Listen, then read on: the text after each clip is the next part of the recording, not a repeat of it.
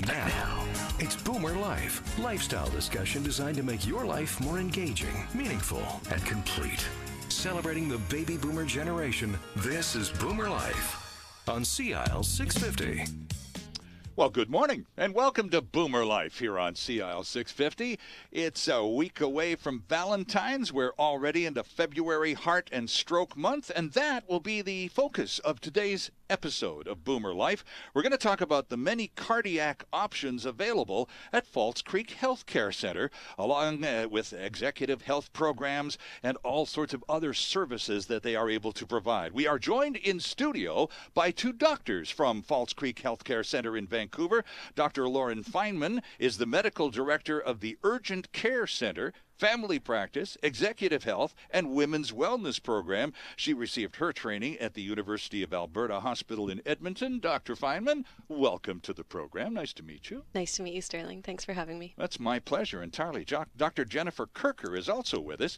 Dr. Kirker completed her medical degree right here at UBC and is following her family medicine residency and emergency medicine fellowship at Dalhousie on the other coast.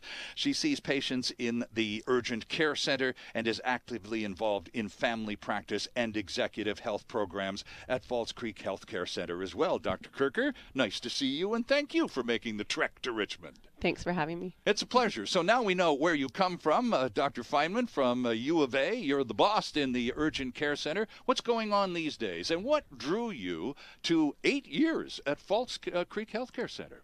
Well, I initially started at False Creek 8 years ago, and we didn't have all of these programs available. I'm not surprised by that. So you've been involved in the evolution of many of these. I've been there since the beginning of the Urgent Care Center. Okay. And so the Urgent Care Center is a private urgent care where we see several different types of presentations of patients, from injuries to patients looking for family physicians, and then things have evolved over the years to start family practice programs, and then a number of wellness and wellness programs as well. Since you've been around for 8 years, I imagine in terms of watching a lot of these services come on stream and become available, clearly that would indicate also a growth in staff size at False Creek Healthcare Center as well. Yeah, absolutely. We have grown, and we've hired new physicians to address the needs of our growing patient population. Dr. Kirker, how long have you been at False Creek?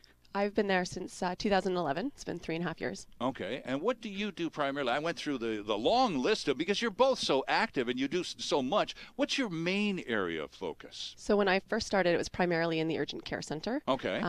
And since then, I've also started to develop a family practice population, and have been involved in the executive health programs and women's wellness and cardiac protection program as well. There are a lot of programs, and we're going to try and get through to as many of them as possible, but I'm kind of curious about this Urgent Care Center. Is it similar to what we would recognize as an emergency room in a hospital? Is it that kind of urgent care, people who get in trouble on short notice and they got to go see somebody and you're their people? Is that how it works? Yes, somewhat. We're able to see patients who come in often, walking in from the street, Right. who have acute concerns. So something that's developed over a short period of time, either injuries or medical concern like chest pain or breathing problems, all sorts of different things, and evaluate them, as a physician would in the emergency room, and then be able to provide investigations, diagnostic Right. testing if necessary, and help them determine what's going on and treat them appropriately. There are occasions we do not have ambulances arriving at our door. Okay. But So that would be the big difference. yes, Right. Okay. yes. But otherwise, yes, it's relatively similar. Well, I'm thinking, Dr. Feynman, people that arrive at an emergency situation generally are kind of bashed up and, in many cases, not able to walk home or even take a cab home afterwards. If they require a stay, can False Creek accommodate that? We can accommodate that. It depends on the patient presentation, and for various things, obviously a tertiary care facility is the appropriate Of course. place for a patient to be managed. Right. So if we see someone who walks in with chest pain, we're able to work it up and stabilize them. But if we are actually concerned that this is a possible heart attack, the best place for them to be would be in a hospital setting. So we're very quick to transfer and stabilize patients and work with the physicians at the emergency departments, calling them and sending over whatever information that we've already obtained about that patient. Other presentations, we do see a number of people, as you mentioned, who are bashed up. We see a lot of I try not to get too medical with my terminology here. We see a lot of workers' compensation injuries. So a number of people who are injured on work sites. Okay. So we absolutely do see a number of patients requiring more urgent medical care based on bone injuries, fractures, lacerations, strains of multiple joints, and various presentations. So depending on the particular presentation, we generally manage the patient in a expedited manner. If they require surgery, we can often accommodate the surgery within the same day, depending on the situation. But typically, we do not have overnight stay patients based on our urgent care presentation. But isn't that the real bonus about False Creek Healthcare Center? The fact is that Dr. Kirk, you said a person could come in off the street in need of urgent care and receive it, and then if for example some surgical procedure was required, fairly immediately, well, there's a staff person, there's this pool of talent available on site that can really expedite the remedies that are required. Yes. So yes, often we do have patients who show up who have a joint injury or a significant laceration that we may think that a specialist should become involved and facilitate their treatment, either surgically or a medical opinion in some cases, and we often can do that same day, within a very short period of time. Dr. Fryman, how long has the Urgent Care Center been around at False Creek? You said you've been there for 8 years and witnessed the evolution of the Urgent Care Center, of which you're now the boss. How long has it been up and running? It was founded within a year of when I started working there, so just over 8 years or so, and it's evolved over the years to encompass all of the different presentations with workers' injuries and various things that were not initially the typical focus. I wanted to talk a little bit about this executive health component to the services provided at False Creek Healthcare Center. What does that mean? What is an executive program? Do I have to be the president of a company to be allowed to participate? How does it work? So no, anyone can come in for an executive health assessment. Okay. It really comes down to being a very detailed, comprehensive kind of physical exam, focusing on preventative health measures, trying to determine people's risk factors for disease, or perhaps some conditions that they already have but may not be symptomatic from, to allow them to get on top of them early and lead healthier lives moving forward. So it's a 4-hour assessment. Holy smokes, really? Yeah. It's generally booked in advance. It's not something that people typically walk in for. Exactly, They contact us. You're going to need half a day. Yeah, there's a bit of planning involved. They show up first thing in the morning having fasted, so not having had any breakfast. Also, lots of lab tests involved. Yes, right? there's some lab tests involved. Okay. And then they go through a series of steps. First, they meet with one of our nurses and go through, they have all their vital signs checked, like their blood pressure, their heart rate, their temperature, things like that. They have their vision checked. They get their height and their weight checked. Then they have a detailed multi-organ ultrasound performed. Even guys get ultrasound? Yes. Oh, okay. Yes, it's not a prepregnant ultrasound. Yes. I'm sorry, I was just kind of silly. No, of me, that's okay. But I actually had an ultrasound test on. I have diabetes, and so I had an ultrasound test on my toes to determine blood circulation. Oh, yeah. And they told me, you need you to have an ultrasound test, and I thought, wait a second, I'm not pregnant. Yeah. Because for guys, it's not something that occurs generally to us. Right. So what would the purpose be of the ultrasound? Specifically, what would you be looking for in a male patient? Okay, so both for males and females, ultrasound is very good at looking at different organs in the abdomen. So it's good at assessing kidneys, liver, the main blood vessel that runs through your abdomen, your aorta, looking for things like aneurysm. It's very good at looking at the carotid arteries to see if there's blockage or narrowing. evidence of disease there.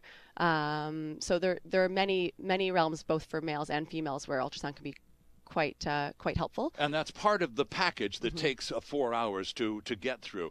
At the end of that 4-hour procedure, and you've been through this battery of tests and so on, are you able to present that individual with a worked up assessment of their current health, or is that something that we get back to you a week or so later? Generally, patients return a week later and review all of the results. So not only do they undergo ultrasound, they also undergo an exercise stress test looking at heart status. And is that where you do the treadmill and the breathing stuff? Yeah, we have them on the treadmill, and we do extensive blood work, as you mentioned, and they do spend over an hour with a physician going through a very detailed past medical history, outlining their current medical concerns, and a comprehensive physical examination as well. So we bring the patient back a week later, once we've received all of the results from the blood work, from the stress test, from the ultrasound, and various other tests that we may order based on the personal concerns for individual patients. And for which results can't be whipped up in an hour or so. Absolutely. You need a few days These in some things cases. take time. Sure. So they come back in when it's not as overwhelming, having been there for a 4-hour workup. And, we do feed them along the way, but there's fasting involved. Of course. And we sit down with them for about an hour, and we go through all of their results, and we come up with a plan for ongoing health and for management of any identified concerns or any pre-existing concerns. You used the word, Dr. Kirker, preventative, and I think that's probably going to come up a number of times in our conversation, because this is what I think a lot more of us boomers are trying to wrap our heads around. The fact that it's not, you don't go to the doctor or a medical practitioner because something is wrong all the time. Maybe it's smart to go for an assessment or just to try and head them off at the pass kind of thing, to be in that preventative mindset and give yourself maybe a step ahead of the rest of the crowd, and especially when you're dealing with realities like, aging and so on. How critical is that preventative mindset, particularly for us boomers? Well, it's critical, and that is actually why we have designed these programs, is because we understand the importance of preventative health in order to help people live longer, healthier lives without having to manage disease after it's been diagnosed. Exactly. We prefer to prevent it before it occurs, or at least identify it when patients aren't aware that it already exists, and treat it in order to prevent further complications of those diseases or illnesses. Is it kind of an uphill battle, though, getting folks who we tend to be reactionary when it comes to medical issues. We don't really go to the doctor or whatever until something's wrong. And, that's fine, and that's why, thank God, there are doctors around. But really, it must be a real bit of a chore to try and educate people to really readjust their thinking, retune their thinking to be more aggressive about their health, right? So a lot of patients we see, we're quite lucky in that people come in proactively, concerned about their health. These are the kind of people we're talking about. Yes, that's right. That's exactly who we're seeing. So right. they do have those concerns. I think often what becomes more of a challenge is putting the necessary action steps, into place. So, once we address certain concerns or medical conditions that they may not be aware of, high blood pressure being an example, or diabetes, that they might not have symptoms from. There are a lot of changes that often need to be made, even to general lifestyle, things they do every day. And that, I think, because people are often fairly set in their day-to-day practices and their routines, making that step to making those changes is often the more difficult thing. One of the things that, because I'm back to the word executive now, and one of the things that working people, particularly with a certain amount of responsibility, deal with on a daily basis is stress, sometimes in enormous doses on a daily basis. What sort of adverse effects on one's overall wellness does a massively stressful job have?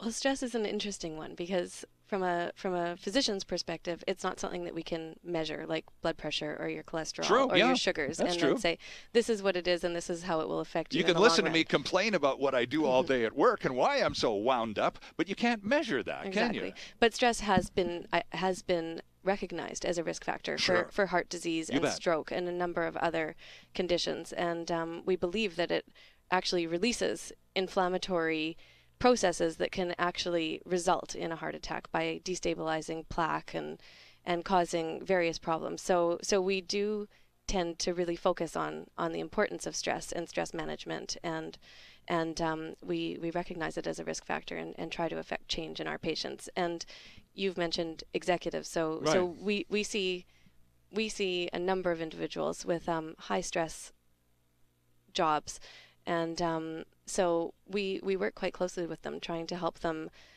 cope well with stress and reduce their stress and delegate responsibilities. And we have, not just in our executive health program, but we also have other extended healthcare,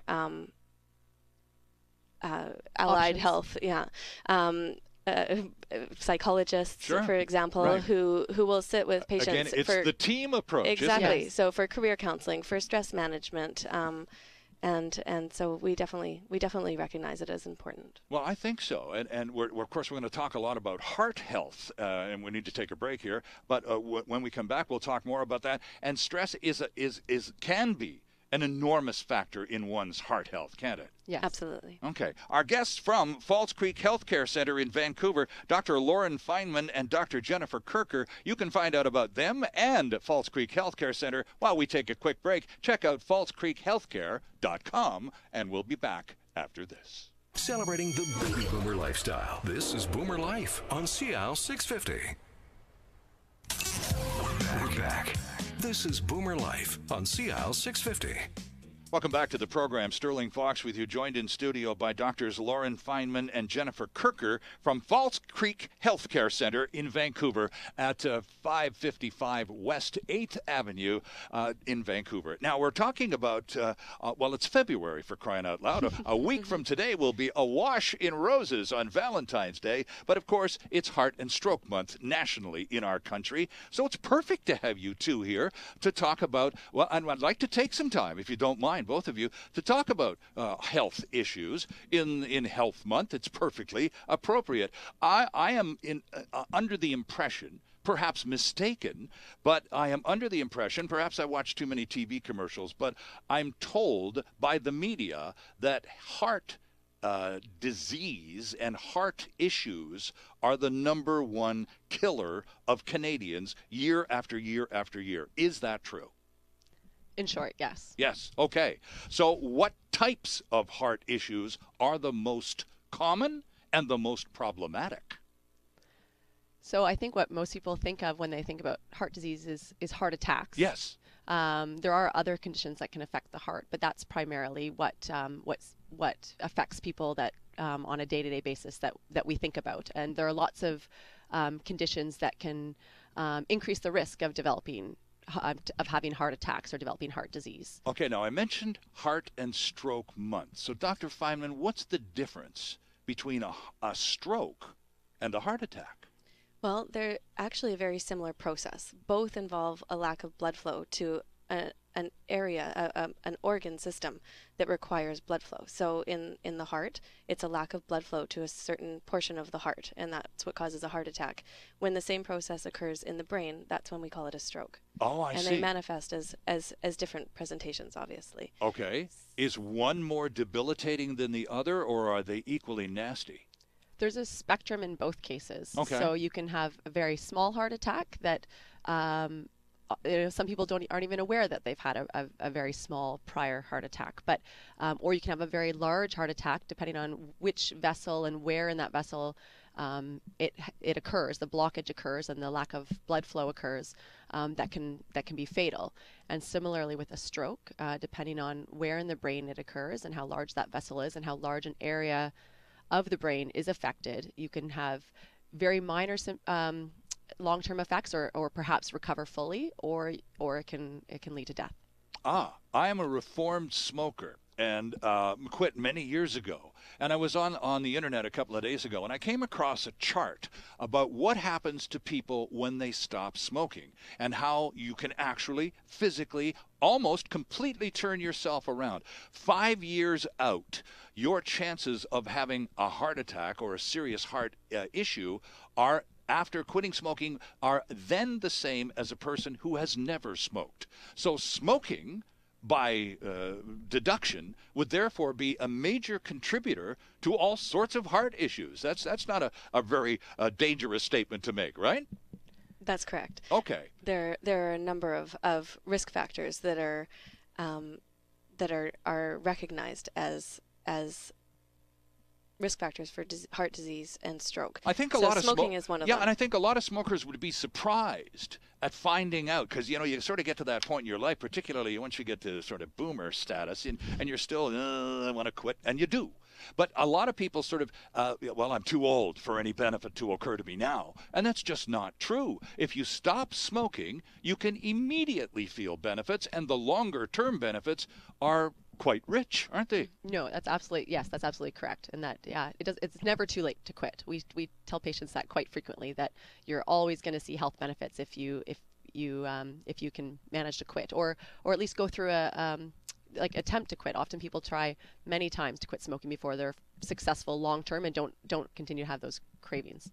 And this brings us back to your question about preventative health. Yes. These are things that we focus on with patients. So you're absolutely correct. We don't wait for someone to have a heart attack to say you should be quitting smoking. Right. We try to. And this is part of that big workup that you Yes. do, the big assessment. Yes, Okay. exactly. And we try to instruct patients about lifestyle modifications in order to prevent disease in the long run. And smoking is definitely a significant risk factor. Well, of course it is. Now, as and the risk of boring you a little bit even, because it's probably as plain as the nose on my face, would you please outline the other major contributors to heart disease and heart ill health aside from smoking? I would assume obesity is probably way up there on that list too. Yes. Absolutely. Yes. Okay. What are the others? Diabetes, Okay. high blood pressure, high cholesterol. And having a family history, like if it seems to run in your family, if parents or siblings have had heart attacks or heart disease at early ages, then that suggests that you're probably at higher risk too. So part of a person's heart problems could not be lifestyle induced or whatever. They could indeed be genetic, something over which you have absolutely no control. That's correct. To a degree, yes. Okay. But it's all the more reason to focus on what they can do lifestyle-wise to alter that risk. Right. So if someone comes to False Creek Healthcare Center and sits down for one of these executive assessments, a part of the workup, I'm sure, is an extensive discussion about your medical history and your family. Does anybody in your family have heart disease or cancer or any of that sort of thing? And that's when you start to connect a few dots, right? Exactly.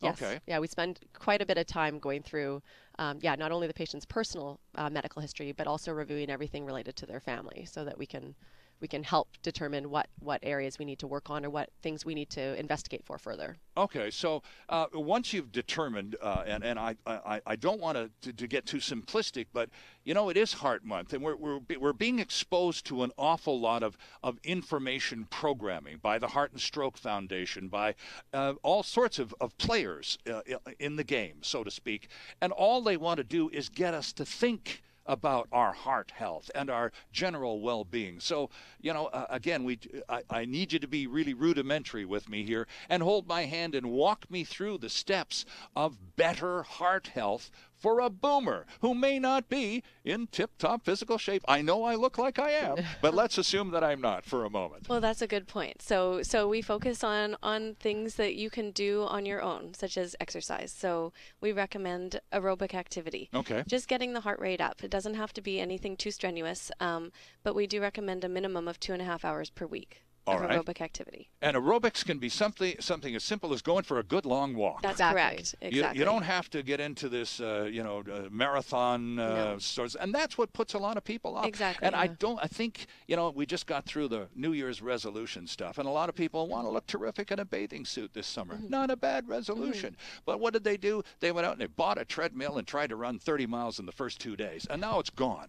They're done. They're toast. Exactly. Forget it, Yeah. because we try to do too much too fast. Exactly. And if we've waited 50 plus years to finally come to face with all of these medical issues, and we want to stick around and enjoy life for a few more decades, well, it is never too late to get smart, is it? Exactly. So even 30 minutes of walking a day, just at a brisk pace. That's my point. It Exactly. doesn't have to be expensive or elaborate or contrived. Put your walking shoes on, and if you got a dog, that's an even better excuse because you have to do it every day. But if you don't, go for a walk, half an hour a day, not a big deal, right? Right. Exactly. Okay. What else? We also look at diet. So you're looking at things that people can do to stay healthier. We counsel patients about healthy diet options.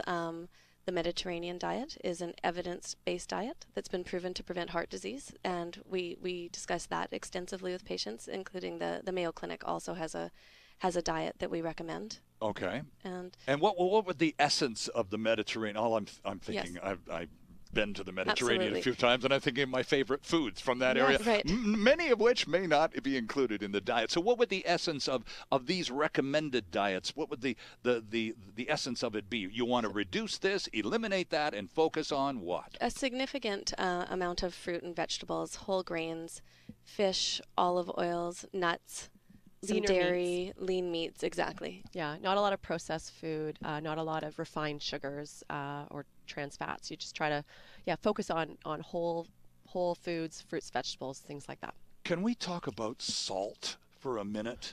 Because I hear, and again, if it's a myth, please help me, but I hear that salt, just a superabundance of sodium, which many of us are guilty of. Let's get the salt shaker, pass the salt.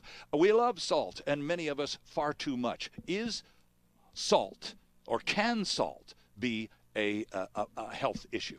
Salt can definitely be a health issue for patients with high blood pressure because it can affect your blood pressure. So for certain patients who we're either treating for high blood pressure or monitoring because of borderline blood pressures, we generally recommend salt restriction. Okay. That being said, there is a lot of controversy over what the optimal amount of salt in our diet per day is, and you'll hear a lot of various ranges provided by different associations, and I don't think there's a lot of strong evidence either way at this point for the average person at average risk. Okay, so again, it's what works best for you in your personal profile, and that's what Falls Creek Healthcare Center is all about, just working up that personal profile and giving you a really comprehensive look. And, we're talking about, in most cases, at least because I know you see children in your family practice, but in most cases, you're talking about grown-ups. And in many cases, I'm sure you're talking to people who have never seen an evaluation of this degree of themselves in their lives. And I'm sure more than a few of them are a little surprised. That's true, yes. Yeah? And what are they most surprised at?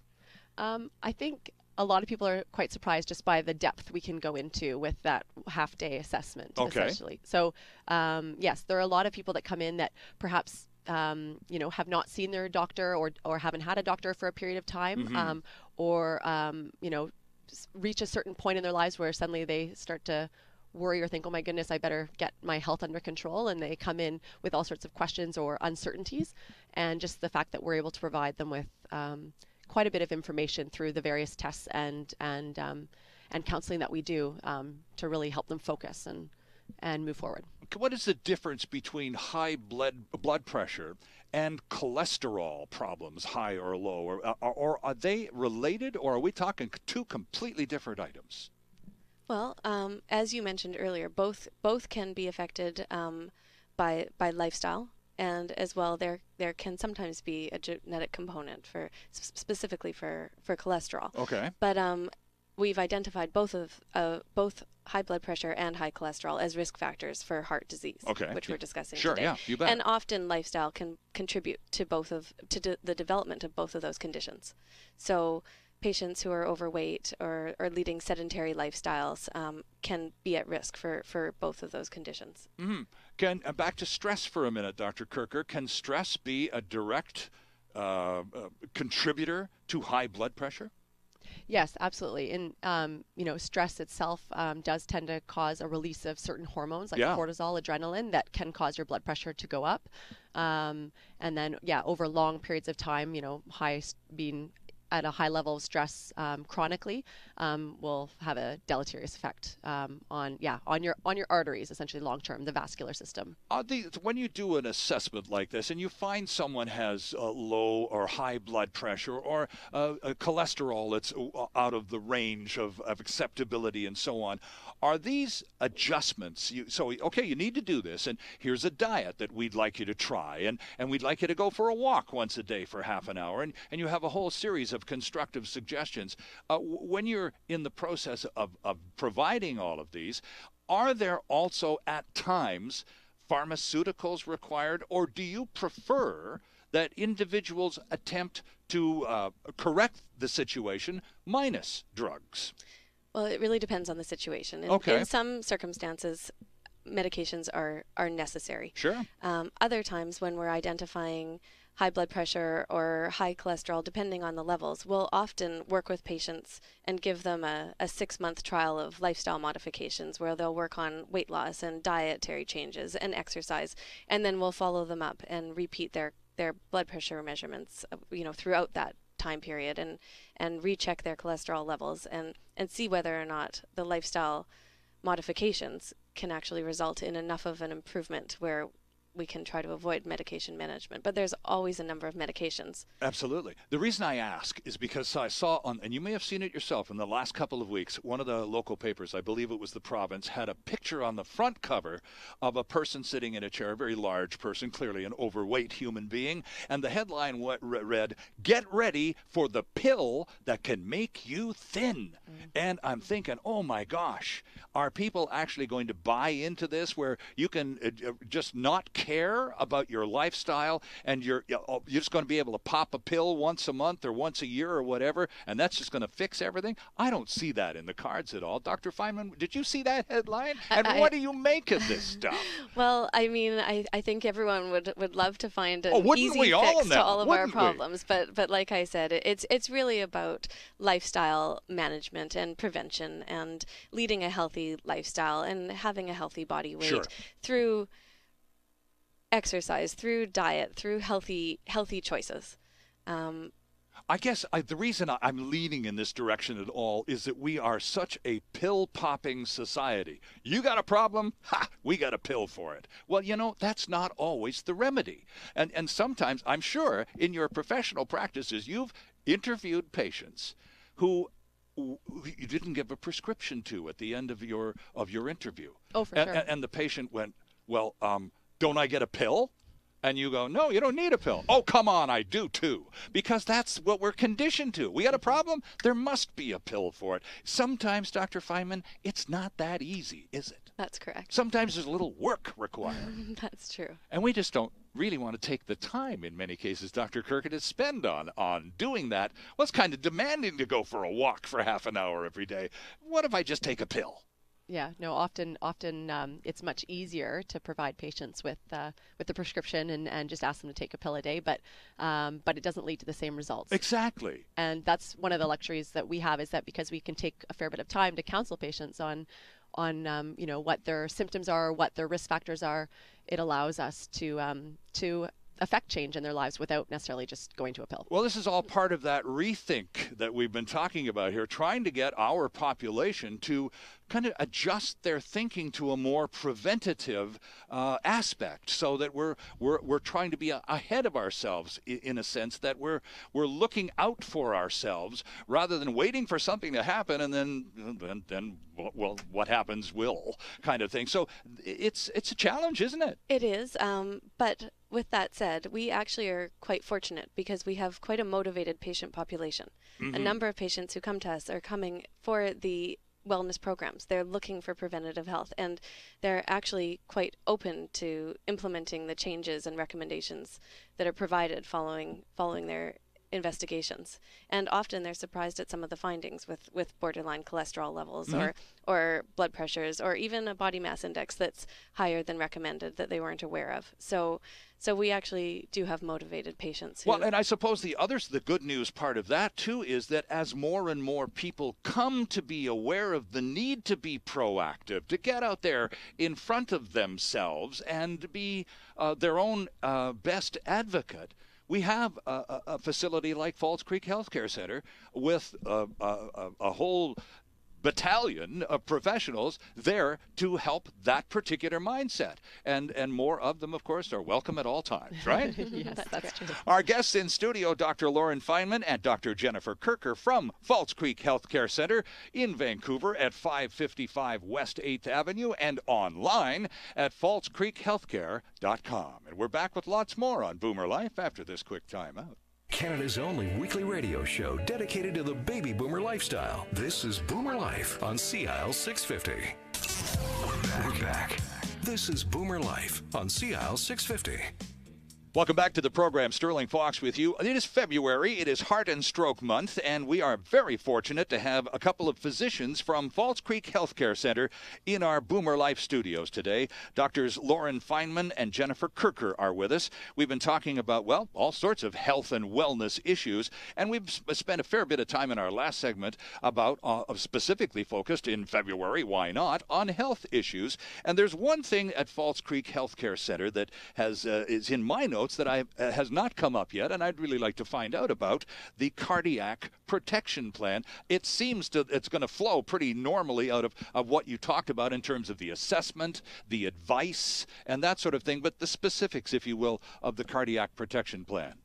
Sure. Well, the cardiac protection plan actually stemmed from our executive health plan, where we had a number of patients with specific cardiac concerns or with specific questions about cardiac prevention in order to prevent heart disease in the long run.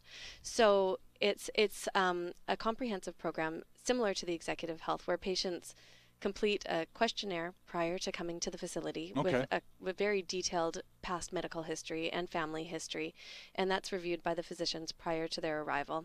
They come in fasting. They see the nurse. They have their vital signs checked. They have an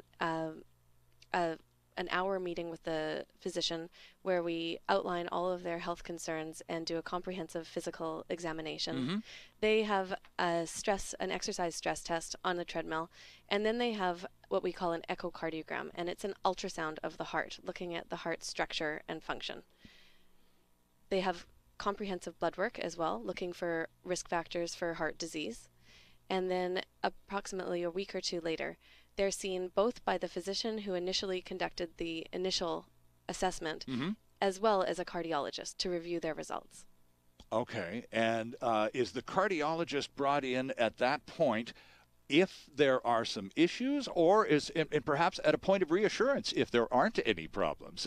Either way, it would be, I suppose, beneficial to the patient, wouldn't it? Exactly. It's a part of our program. So regardless of our findings, the patient is seen by the cardiologist upon completion of the investigations, Okay. to review the results and make a plan going forward for ongoing health.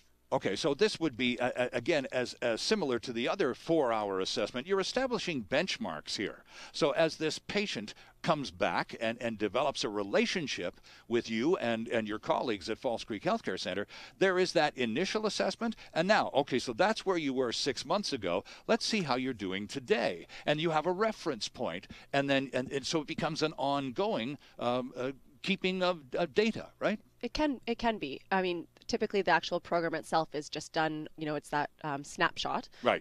Where, they see us, and then afterwards, a week later, see our cardiologist and see us again for recommendations and potentially, in some cases, they do need long-term follow-up, in which case, we are happy to continue seeing the patients, or perhaps provide recommendations for them to follow up with their own family doctor, or continue even being followed by a cardiologist if necessary. Okay, so in many cases, it sounds like you just mentioned your own family doctor. So this can be a supplementary, complementary kind of relationship with one's personal physician and the professional at Falls Creek Healthcare Center. You're adding on to your comprehensive healthcare package. Absolutely. Yeah. A lot of patients do have family doctors, and they come in particularly because they have concerns related to their heart, or what they think might be their heart, breathing concerns or chest pain or symptoms like that, or just a very high risk status if they, have a lot of family members that have had heart disease and they're really worried about their own health. But they may have their own family doctor already, yes. Can you have a heart attack and not know it? Is that possible? Yes.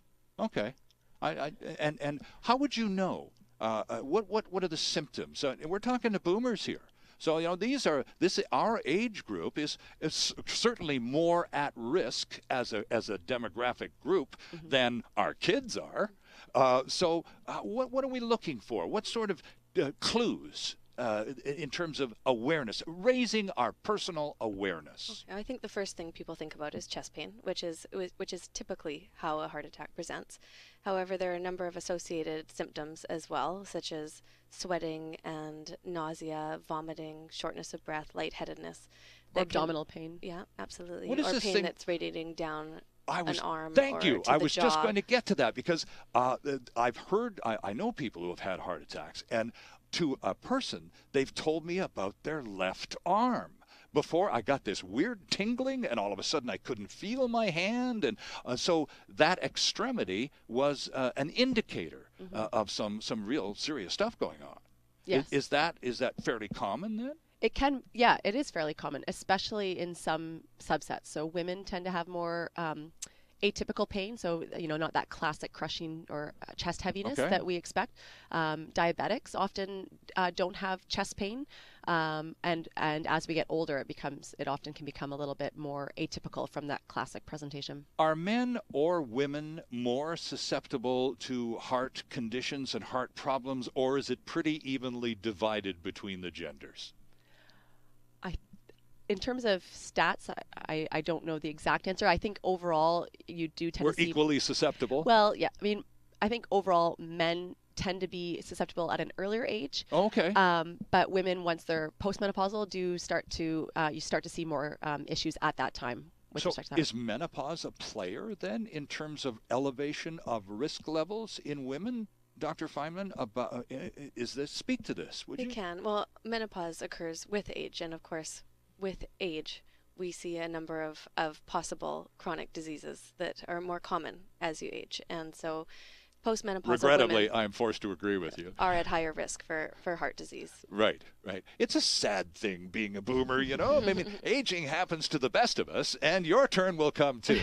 But it's also, there's tremendous comfort to be derived from the fact that it's happening to millions of other people just like it's happening to you. So there's no need to feel isolated. So why do some people go into sort of a cocoon when they get these, well, I'm getting a little older, and I'm experiencing more of these health issues that I've never experienced before in my life, so I'm not going to tell anybody about it. What's that about? Yeah. I don't know exactly, other than I think everyone's aging process is different, right. And there are so many different possible medical conditions that can crop up as we get older, and so you depending on your social and family cohort, you might see yourself going through a certain process that you're not seeing your peers going through, and vice versa for them as well. So I think sometimes people don't feel comfortable necessarily discussing their health concerns with their friends and family. Absolutely agree with that. But if you're starting to experience these strange new things going on, again, that you've never experienced before, that you have to sort of put up to, well, it's got to be something to do with aging because I've never been this old before. So that's a good time to sit down and have one of those evaluations, isn't it? And nobody needs to know about it except you and your physician, right? Exactly. It's always a good time to sit down and try to be proactive about your health, and so those particular patients that you are mentioning absolutely would benefit from coming in and discussing their specific concerns. And you've spoken, both of you, about the highly motivated patients that you see routinely at False Creek Healthcare Center. These are people who are, I don't know to say aggressively, but certainly energetically being their own best advocates and looking out for their wellness. But I guess in terms of it's a privacy thing for some people. I don't share well. But again, when one privately, because it always happens to you, when these symptoms or these changes occur that you can't explain, that are clearly throwing you off your game, that's a good time to sit down with a medical professional and have a long conversation, isn't it? That's correct. Yes, and things are always kept private between you and your physician. Of course, of course. And I guess, that's the other benefit that really is underscored through all of this. You take your time with people. You have time for people. And if they need to take some extra time to tell you their life story, that's what you're there for. That's true. We do have the luxury of time, and we do schedule appointments for at least an hour. So patients have a significant amount of time to discuss all of their concerns. Right, and privacy, of course, confidentiality, Yeah, of it goes course. without saying, is part of the package. Our guests are Dr. Lauren Feynman and Dr. Jennifer Kirker from Falls Creek Healthcare Center in Vancouver at 555 West 8th Avenue, up there on the 6th floor, online at FalseCreekHealthcare.com, and we're back with more on Boomer Life after this. Canada's only weekly radio show dedicated to the baby boomer lifestyle. This is Boomer Life on CIL 650. We're back. This is Boomer Life on CIL 650. Welcome back to the program. I'm Sterling Fox. It is Heart and Stroke Month across Canada, and on our show today we have a couple of physicians from Falls Creek Healthcare Center in Vancouver to walk us through a lot of questions about heart and stroke and all sorts of wellness issues. Our guests are Dr. Lauren Feynman and Dr. Jennifer Kirker from Falls Creek Healthcare Center. You'll find you do a lot of family practice work, and you have a colleague in there as well, a South African physician as well, and his name is Dr. Jan Venter. Okay, and so the three of you, this is your corner of the Falls Creek Healthcare Center. So what, when you have a family practice, I asked earlier, do you see children? And you said yes. Do you see a lot of children? And do you see children as part of seeing a whole family rather than just a child being brought to you specifically? So occasionally in our urgent care center, we will have a child brought in specifically. That would make sense. Yeah, sure, that does happen occasionally. But typically, most of the children we do see are through our family practice program, and it's because, yes, their parents are also part of the program. And so, yeah, there's a small subset within our practice that is children.